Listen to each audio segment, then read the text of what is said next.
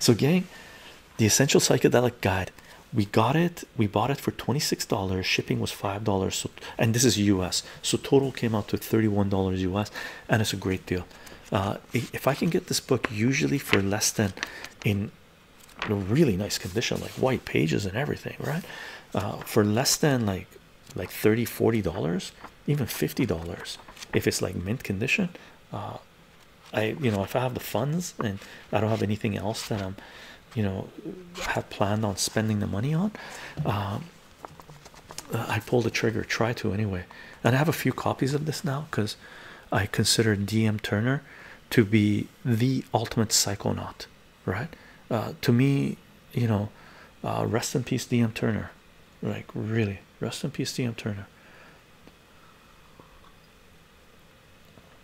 But he explored the psychedelic realm to bring knowledge to humanity, and he did an amazing job. To me, Terence McKenna, Ram Dass, you got Alan Watts,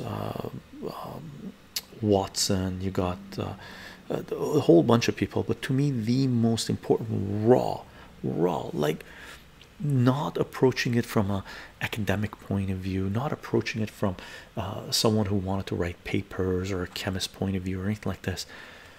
When it comes to pure psychonaut, DM Turner is it. To me, he is the ultimate, most important psychonaut that I know of anyway, from the Western world, from Canada, United States, UK. Those are ones that I'm more familiar with.